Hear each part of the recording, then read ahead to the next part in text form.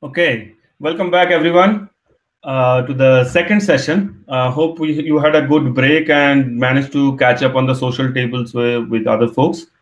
So in the second session, the focus will be on premier papers in recent conferences from India. So in this, the four speakers will be talking about relevant research papers which appeared in top tier conferences, and we have tried to keep these diverse given the breadth of the data science topic. So hope you will like it. So first of all, as our first speaker in this session, we are very pleased to have Kalika Bali. Kalika is a principal researcher at Microsoft Research India, working in the areas of machine learning, natural language systems and applications, as well as technology for emerging markets. Her research interests lie broadly in the area of speech and language technology, especially in the use of linguistic models for building technology that offers a more natural human-computer as well as computer-mediated interactions and technology for low-resource languages. She is a linguist by training and technologist by profession, and believes that local language technology, especially with speech interfaces, can help millions of people gain entry into a world that is still now almost inaccessible to them. So welcome, Kalika. Over to you. Thank you. Thank you so much, Shaurya. So I'm going to now share my slides, and hopefully everyone can see that. Okay. So I'm going to today talk about our paper, mm, The State and Fate of Linguistic Diversity in the NLP World, which was based on the work done by Prateek Joshi, Sebastian Santi, Amar Buddhi Raja, and me and Monuji Chaudhary, who are researchers in Microsoft Research Labs. This paper was part of ACL 2020 theme track, where ACL was trying to talk about taking stock of where the community is and where it is going. So, what does this mean, state and fate of linguistic diversity in the NLP world? So, we'll start with, taking an example of two very diverse languages. So, one is Dutch and one is Somali. So, both of them have a fairly large number of speakers. Dutch has 29 million speakers, Somali has 18 million speakers. But if you look at the resources that are available in, say, Linguistic Data Consortium, LDC, and LRA map, you'll find that Dutch is considerably higher resource than Somali, right? And if you look at like the kind of technologies that are available for Dutch, you'll find that Dutch has state-of-the-art systems, whereas Somali has very few, very low-grade translation systems available. Now, to exemplify this, we look at this example: the tiger moved across the grass, right? Now, if we take a off-the-shelf commercial well-known translation system and do a Dutch translation of it using the English to Dutch translation system, and then we take it back, we find that we get the same thing back. So English to Dutch, Dutch to English, and we are at the same thing. But if we do the same with Somali, we find that we get actually a very weird translation back to English. So obviously something here is not functioning right. If we also look at the papers, etc., that are focused in various conferences on these two languages, we find that there is a big disparity between the languages, right? Now, what is this disparity between languages, and how can we quantify it, and how can we understand it? So we looked at it and we tried to answer 5 questions about how has the fate of different languages changed with current language technologies, and what role do various parts of various components of NLP, whether it's systems, whether it's resources, whether it's conferences and individual researchers, what role do they have to play in this whole thing? So the 5 questions that we are trying to answer here is: how many resources are available across the world's languages, and how do they correlate with the number of speakers? So we do know this, even if anecdotally, even if not in a very rigorous quantitative manner, that the number of resources available for a particular language have very little to do with the number of people who speak those languages. The second thing we wanted to look at is which typological features have these NLP systems been exposed to, right? And which features are underrepresented. So understand this as like now we have huge, massively multilingual systems, and are these systems actually exposed to language specific or typological features from different languages?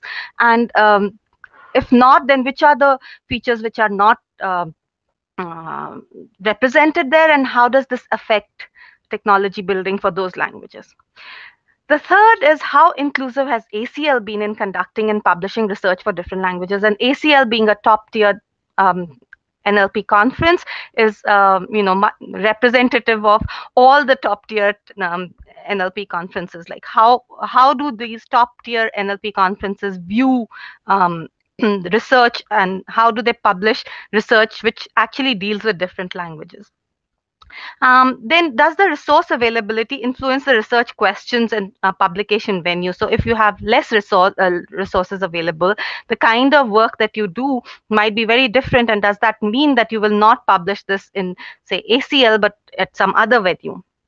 And then obviously, what can we as individual researchers or the community on the whole do to kind of bridge this resource divide? So how did we go about doing this? We kind of, the first thing that we did was we built a language taxonomy based on two very simple features. So on the sorry, on the x-axis here, you're looking at, excuse me, you're looking at Wikipedia pages, and on the y-axis, you're looking at label data that is available for languages. Based on what is there in the LDC catalog or the ELRA map, right? And the reason why we are taking this unlabeled Wikipedia pages is because most of the current language models use these data sources, Wikipedia pages, to train their models, right? So based on this kind of a setup, we came up with 5 different categories of languages, or 5 different classes of languages. So class 0 is the left behind. So these are the languages like Gondi, Mundari, etc., which have absolutely negligible presence, like there are no resources available, no systems available for these languages. And then on the other end of the spectrum, we have the winners, which is languages like English and French.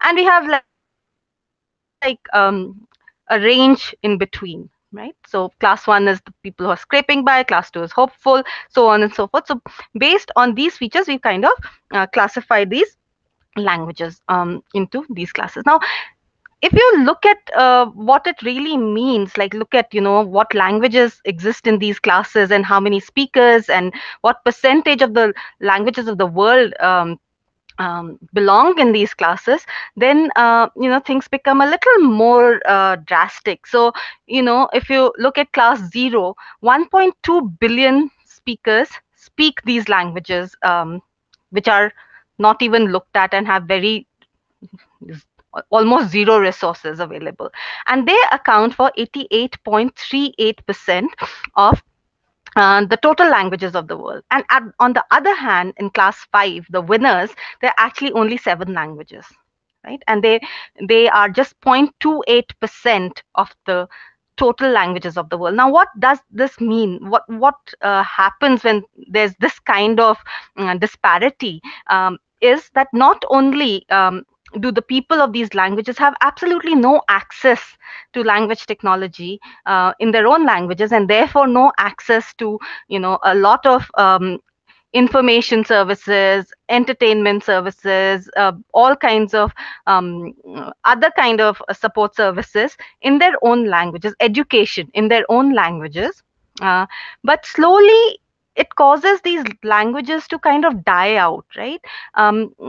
People kind of then move towards whichever is the dominant language, and their own language dies out. So there are very serious repercussions for this kind of disparity that we see between languages of the world.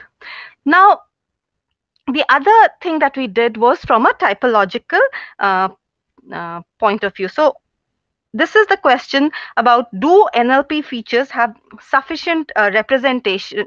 Do NLP systems have sufficient representation of typological features from across the world of across the languages of the world? So based on this WALS database, which is like a linguistic feature representation, typological representation database, which has 192 features, and each feature contains a number of unique categories. We divided, we kind of looked at the categories in languages 0, 1, 2, but not 3, 4, 5, as the ignored categories of features. And then we looked at these typological features with most ignored versus the least ignored categories. So based on this kind of a thing, what we found was that there are a number of features which are completely ignored by NLP systems, right? So one of them is this, one of the least ignored features in this analysis was 144E, right? And this feature is actually represented by a number of languages spread across the world. So it's not as if it's like focused on a particular area or a particular language, and it's only that language that has this feature and just got missed out. It's actually present across a number of languages. And so if anyone's interested, this feature basically deals with the placement of negative morphemes in a specific kind of subject verb object word order in the language, right?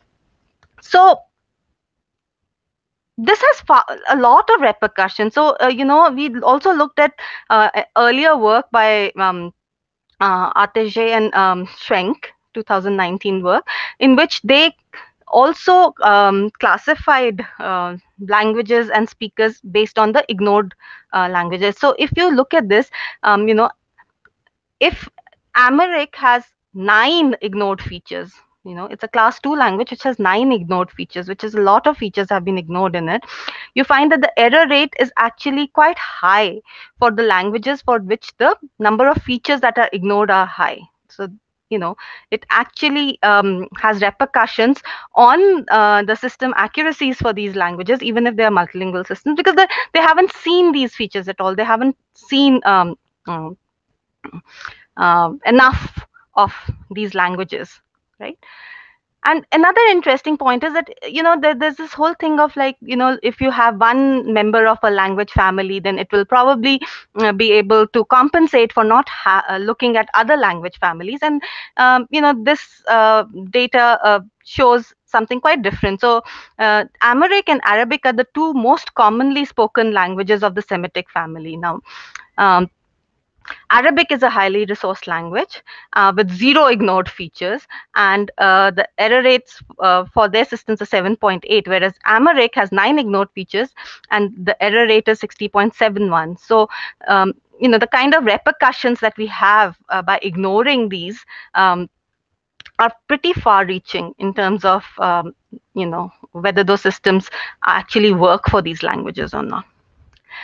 So the next thing we looked at is, the relationship between the languages represented in NLP and the conferences, to say how inclusive the conferences are. And why would we do that? Why are we interested in like holding conferences responsible? Like, why don't you have these languages represented, or do you have these languages represented? Because a lot of language technology that's available is driven by NLP research. So the resources that are available kind of drive what research happens, and again, what research happens drives what resources are available. So it's like a cycle that is very, very productive for the top languages, because the resources are available. People focus more on those building those technologies and doing research in those languages. More resources get built, and they generally benefit from that. But it is extremely detrimental to the low resource languages, or languages that are in the um, uh, the lower end of the spectrum, because there are no resources available. People don't bother to look at doing research on those languages, and it just kind of perpetuates that vicious circle. So the languages that we have the conferences that we have kind of looked at are the following.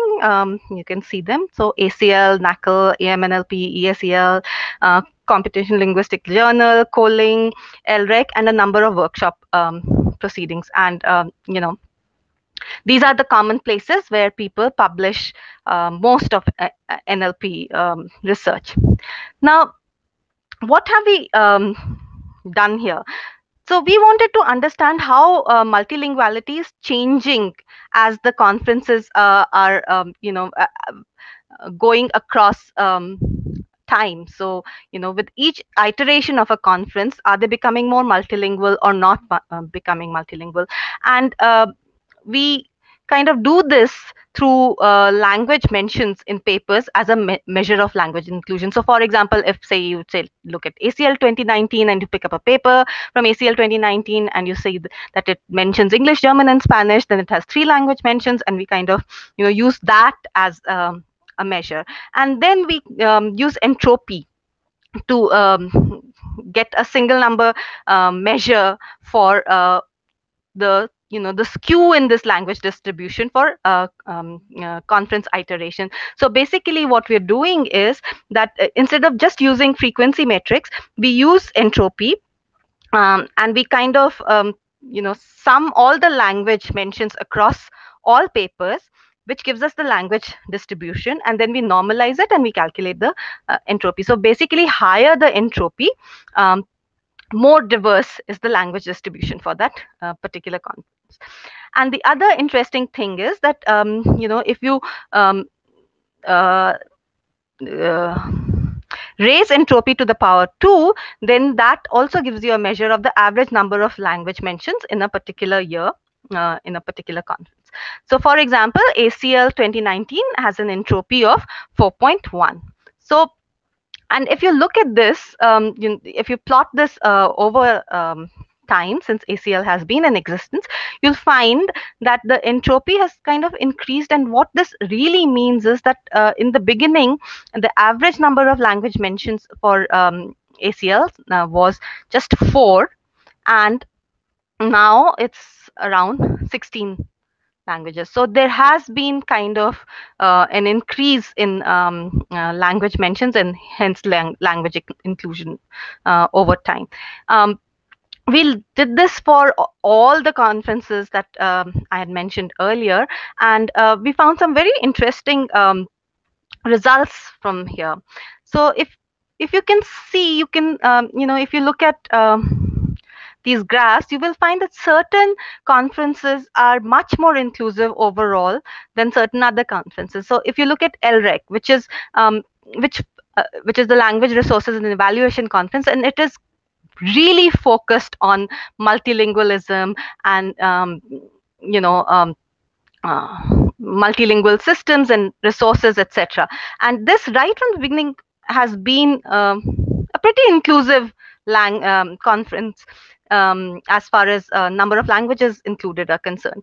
And similarly, if you look at the workshops, you find that workshops have also started being extremely inclusive.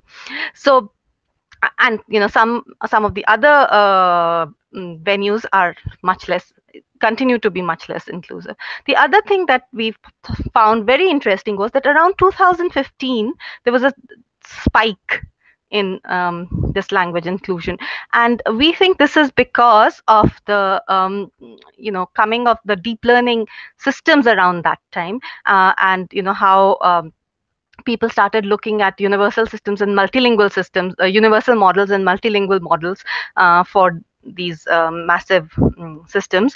And so this led to kind of more languages being mentioned and more languages being included in these systems.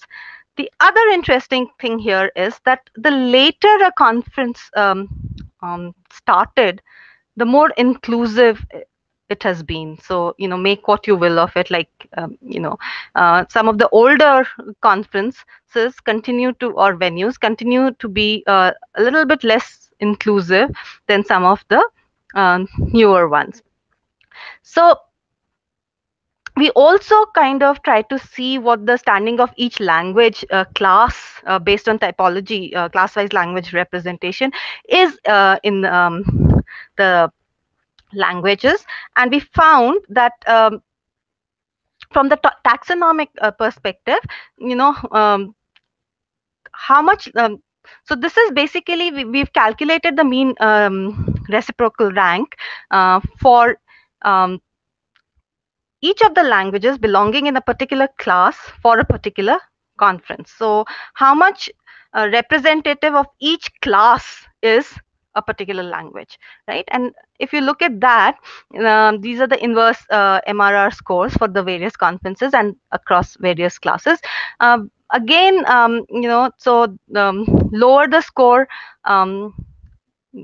higher the representation of that particular class. Again, we find that overall, LREC and the workshops continue to be overall more inclusive and more representative of all the classes in of languages that based on typology. Okay, so now what? So what the previous two things I hope has kind of shown you is that this is not a very straightforward things, that there is a lot of variance, and there's a lot of there are a lot of subtle nuances in the way this whole acceptance of different languages across different NLP conferences work. And somehow, just doing some basics or some straightforward statistical analysis doesn't capture these much more complex interactions that are happening between various things here, right? And they don't capture the subtle nuances in the data that are affecting the results. So, and of course, we know that embeddings can show embeddings can capture the complex relationships from the data without supervision in a much more effective way. So what we have kind of done then is, like, we have looked at how we can embed heterogeneous entities, which is like the authors, the languages, the conferences, etc., how we can kind of project them into the same space based on the papers associated with them, and try to see what the distance between similar word distributions and the conferences associated with them are. So that gives us a better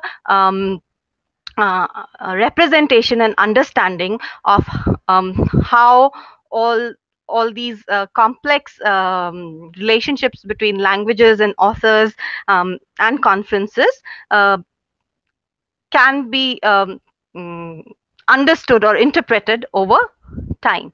So based on that, those embeddings, this, what you are seeing here is like a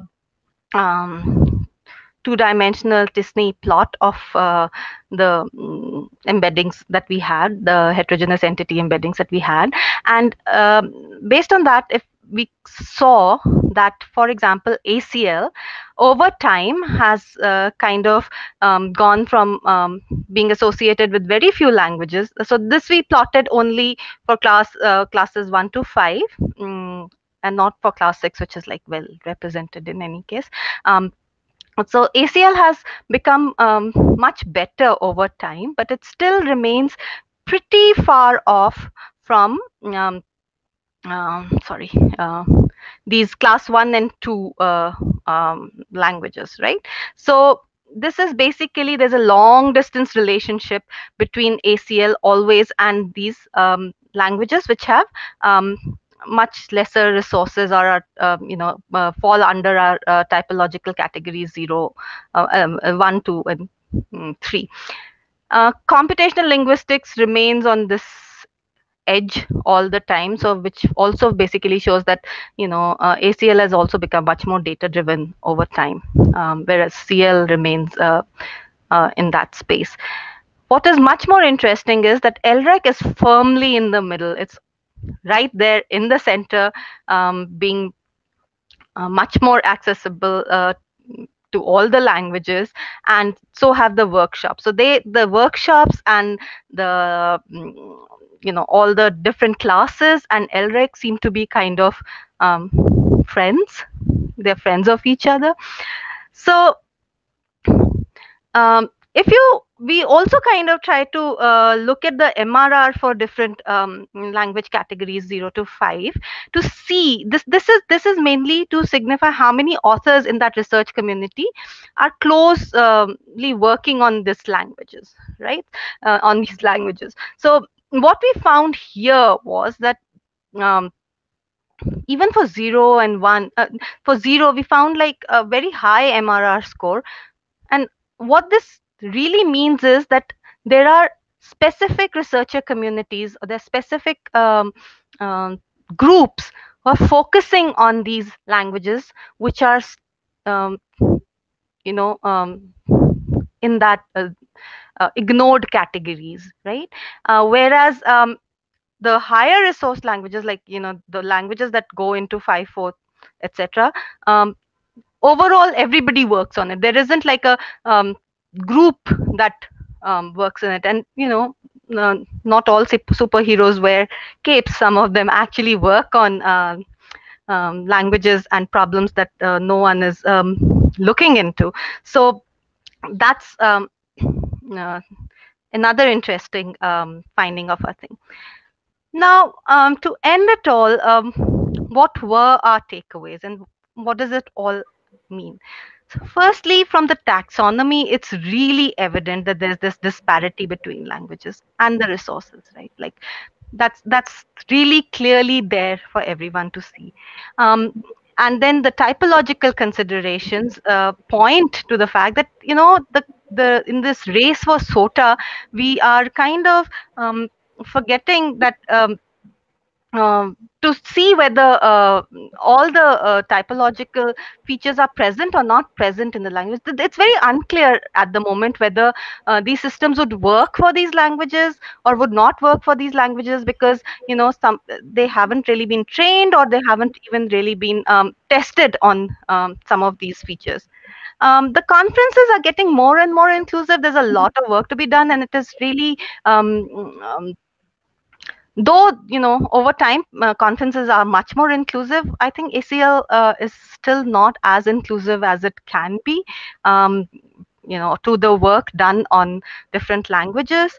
And of course that there are focused communities, and they are the ones who are basically focused NLP communities, which are responsible for kind of probably saving the languages from extinction, as far as technological impact is concerned.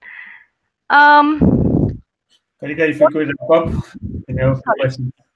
Sorry, if you could wrap up, then we have a few questions to take.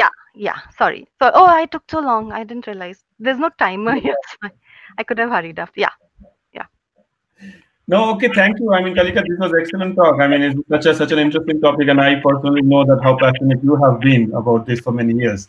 So we have a few questions. So let's see how much we can cover. So first, one question is that, so what do you think in your conference analysis? What is the influence of working language of the conference, which is most often being English, and what is the influence of that in your conference analysis? So we haven't actually looked at because all these conferences that we looked at are the popular venues where NLP work is published, and they're all in English. Yeah. Okay, good. The next question is, can you tell me more on the cycle between application-driving research and research further developing applications, which leads to focus on statistical signals and capturing data rather than resource development, which is expensive, affecting low resource focus? Okay, so this paper we haven't done that. We haven't looked at the application thing because that's that's a little bit difficult to get that data, like how many number of applications are present in a particular language, etc., etc. And what do you count as an application? Does an interface in a language count as an application, etc.? So, or is machine translation a downstream application? So does that count, and is that a system? So there are difficulties there, but I think even there, it is a very strange cycle from my experience, and this is not like data driven, quantitatively supported fact, but from my experience, most of language technology comes from, it's top down. It's from, oh, we have this system, we know how to build this, and now let's go find the application for this. And very little of it, I'm not saying none, there's lots of people who work in the opposite direction, but very little of it comes from, here is a community, or here are the demography that needs these things, and now they need language technology to fulfill their needs, and we go backwards.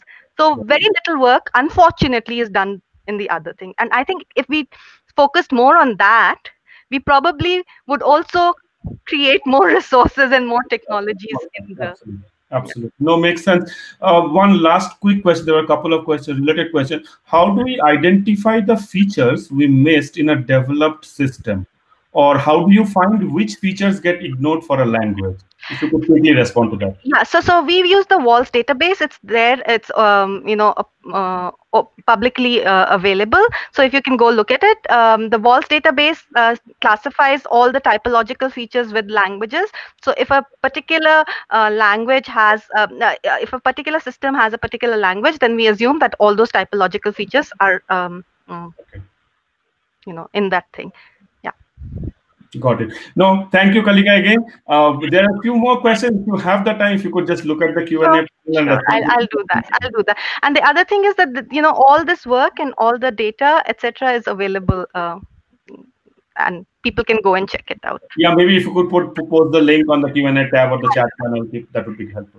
Yeah. Thank you. Kalika. Thanks. Bye. Thank you, Kalika. Everyone, we'll be back in the session in about a minute now. Thank you.